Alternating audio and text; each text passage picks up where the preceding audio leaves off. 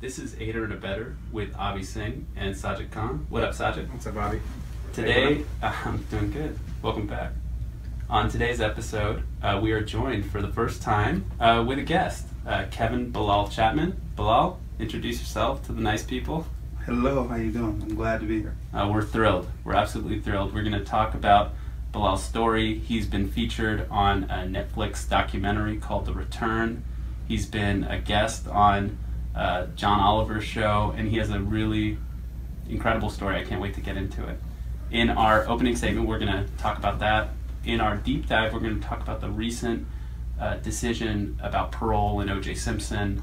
We're going to talk about parole in general, aging prison populations, and Bilal's going to stand in with us as a co-host for today. And then, of course, at the end of the episode, we will do our things. Let's do it. Sajid, kick us off.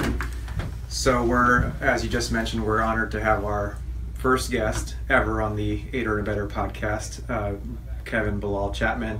Bilal, you and I met 4 or 5 years ago, yes, in 2012. Is that right? Yes. Mm-hmm. And can you tell the audience how we met, if you recall?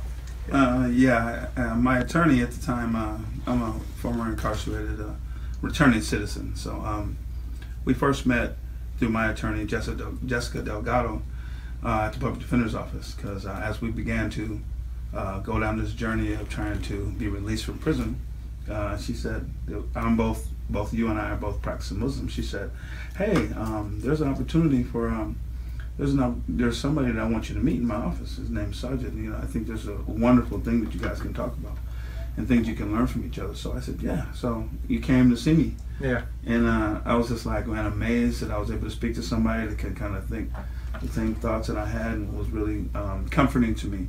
So that's how we first met.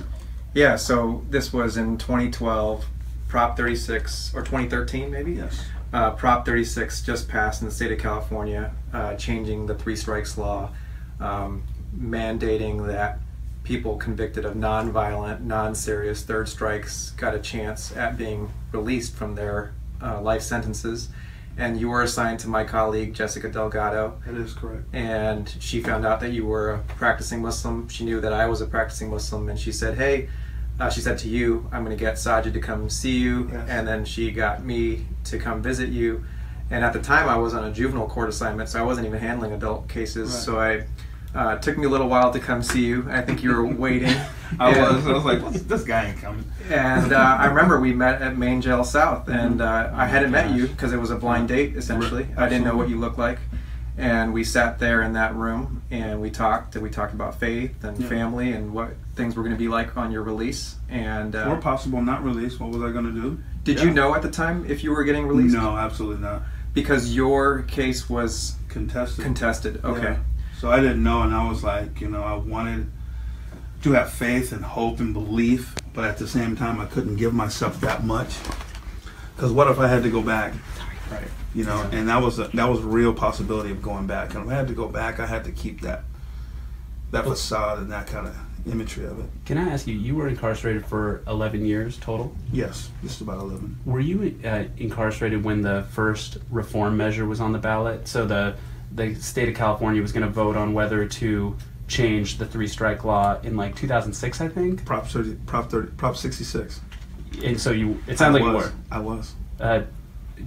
What was that like? So in like February, in March and April, we were like 76% to 24%. It was just killing the polls. We were gonna win. Pass. It was gonna kill it. And then it got to about June, July. It was about 65%, 35%. It was still really, really high. And it got around October, and Arnold Schwarzenegger went to work, went on an all-out blitz on it. We're gonna let this person out. You're gonna let that person out. You know, and did they talk about you? Were you mentioned them?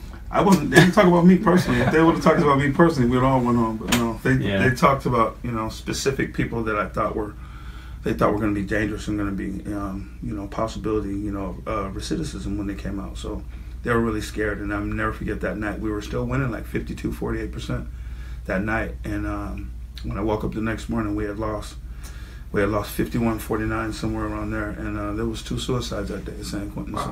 So, and several others around the state of California.